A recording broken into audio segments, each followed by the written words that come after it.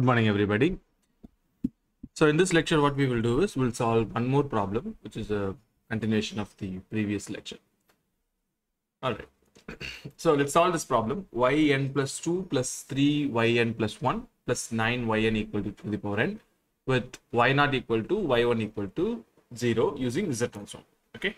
Right. So what do we do to solve such a differential equation using z transformation? Simple. All that we do is just take the z transformation on both sides, right? And then follow the algebraic operations that we had to do it. Let's take that. Solution. Taking z transform on both sides.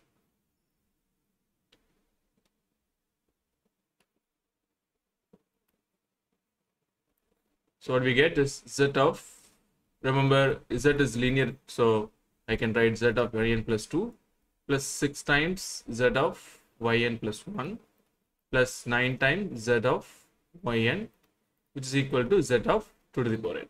Okay, yeah. Now let's write what are the formulas that we are going to use it in this particular problem here in this right hand side. You know what is it?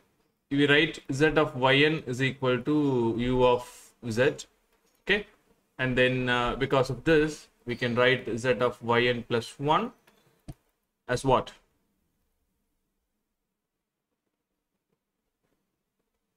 Z into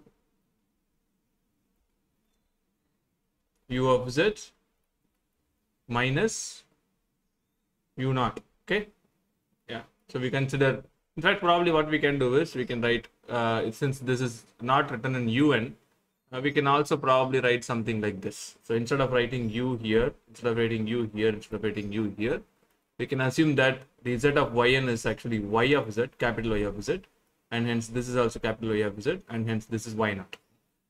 In that way, it will just go with the notations that what we use. So then z of yn plus 2 is z square. So this is the small z, okay? Z square into y of z minus y naught minus y1 into z to the power minus 1. Okay, that's it. Now what else we need? Of course, we have this, we have this, we have this, and only thing is we need is this. So this is z of 2 to the power n. And what is z of 2 to the power n? Very simple, z divided by z minus 2. Okay, so these are the formulas that we needed. So while starting it, before that, remember this has to be done. So let z of yn is equal to y of z. Then later we can proceed. Now what is it? So z of yn plus 2, as we have noticed here, this is z square times y of z minus y naught. What is y naught here? See, y naught is 0. So 0 minus what is y1 here? Y1 is also 0. Into z to the power minus 1, that's also 0. So plus 6 into y of z, z of yn plus 1. Now z of yn plus 1 is this, and that is z into y of z minus y naught, which is 0. Okay, then plus 9 times z of yn, which is capital Y of z, just like that. And this is equal to z of e to the power, z of 2 to the power n, which is z by z minus 2. That's it. Okay. Now let's simplify this. All that we have to do is let's take the coefficients of e of z, meaning we'll group the y of z terms. That is z square, and here one y of z, so that will be 6z. So plus 6z. Here one y of z term, which is 9. Okay, into capital Y of z. Then this is 0, this is 0, so there are no more terms. This is also 0, so there are no more terms. Here also no more terms. So which is equal to z divided by z minus 2. Simple problem. Therefore, what we'll do now, as usual, what we will do, usually we write y of z divided by z, because this z has to be, bring it down here. So that what we can do is, we can write this as z minus 2 into z square plus 6z plus 9 from the left hand side.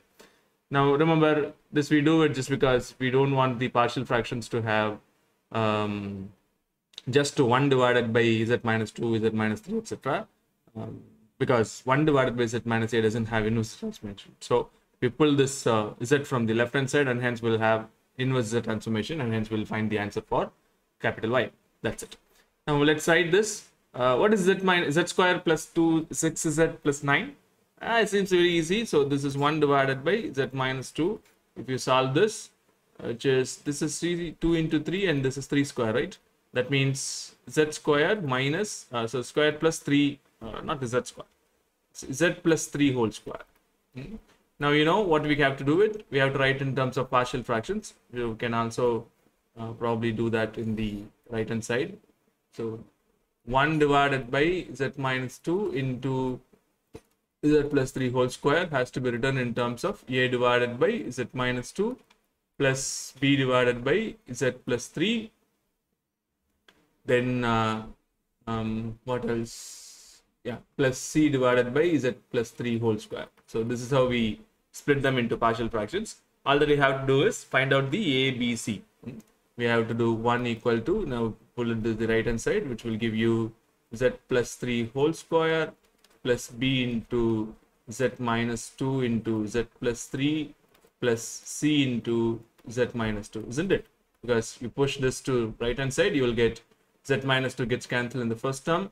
You will get z minus 2 into z plus 3, z plus 3 gets cancelled, so that z minus 2 into z plus 3 retains.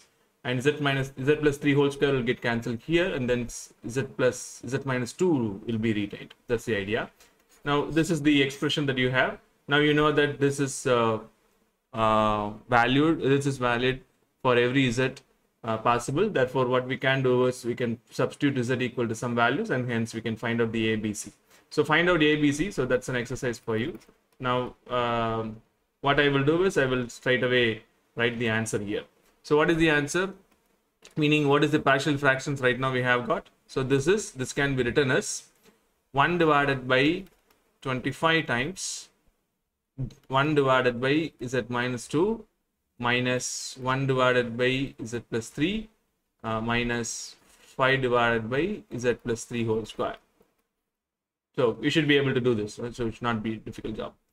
Now we have got all the partial fractions for this. So this implies y of z equal to, now I can push this z to this side. So therefore this would be 1 divided by 25 times z by z minus 2 minus z by z plus 3 minus 5z by z plus 3 whole square. That's the answer. Now what we can do, all that we wanted was this y. So in fact, yeah, all that we wanted was this y. So how do you find out the zy? How do you find out this capital Y here? Simple, taking inverse z transform on both sides, what we get. So because we assume that y of z is the z of un, so z of yn, so inverse z transformation of y of z would be yn itself. So therefore the left hand side will give you simply yn is equal to the right hand side will give you 1 divided by 25 times inverse z transformation of z by z minus 2. Okay, let me put a big bracket here, minus inverse z transformation of z divided by z plus 3 minus 5 times inverse z transformation of z by z plus 3 whole square. Okay, yeah. Now what is the answers? Now you have got all the answers here as well, right? So what is the inverse z transformation of z by z minus 2, which is simply 2 to the power n.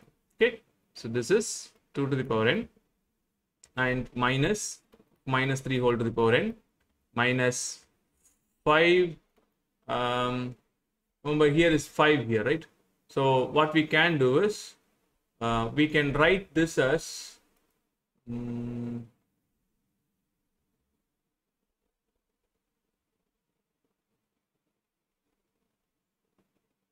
yeah, we can probably write this as minus 3. What I will do is I'll write it in different color. So what I will do is I will introduce one minus 3 here and divide by minus 3 here, and hence this is actually is no more having a different values. It's same as that of original value. And because of that, what we know is now inverse the transformation of AZ. Let's note this clearly here. So because we know that inverse the transformation of AZ divided by Z minus A whole square is actually equal to n into a to the power n, right? So this formula we have already seen in Z transformations. Therefore, we can use that. So that's all. That's why this adjustment has been done.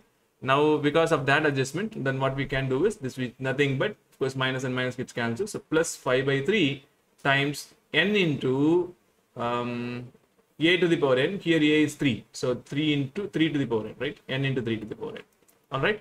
Yeah, that's all. That's all the answer. So this yn is actually equal to 1 divided by 25 times 2 to the power n minus 3 to the power n plus 5 by 3 times n into 3 to the power n. Okay, fine. So that's all the solution is. Here the solution is. We'll of course see this problem in the next video. We'll revise what we have done in the present video. So here what we did is we wanted to solve this problem, and the solution was simply assuming that capital Y of Z is your Z transformation of Yn. What we did is simple, just take the Z transformation on both sides, and then it came an expression like this. And we utilized the y0 value and y1 value, which was given in the question, which is 0 in both the cases. So therefore, it became so simple. Now, all that we had is simple. Since y0 and y1s are 0, we had only y of z terms. So we grouped them, and then the z square plus 6z plus 9 has been pushed to the right hand side, and we factorized that. And while factorizing, it was simple. It is again z plus 3 whole square. Now, we also identified z is not suitable term to keep it in the right hand side before we take the partial fractions, just because we don't want them to be having 1 by z minus a anywhere, because everywhere, because inverse z transformation doesn't exist for 1 by z minus a. So therefore we keep the z in the left hand side itself. So we pull this, we push this z to this left hand side, and then we'll keep the other terms in the right hand side, and we partial fraction those terms. That gives you 1 divided by z minus 2 minus 1 divided by z plus 3 minus 5 divided by z plus 3 whole square. Then we push the z to the right hand side, then take the inverse z transformation on both sides, and inverse z transformation of each term gave me this answer, and hence the answer for this difference equation is 1 divided by 25 into 2 to the power n minus 3 to the power n plus 5 by 3 times n into 3 to the power n. All right. Okay, so that's all for this video, and we'll see you in the next video. Thank you, guys.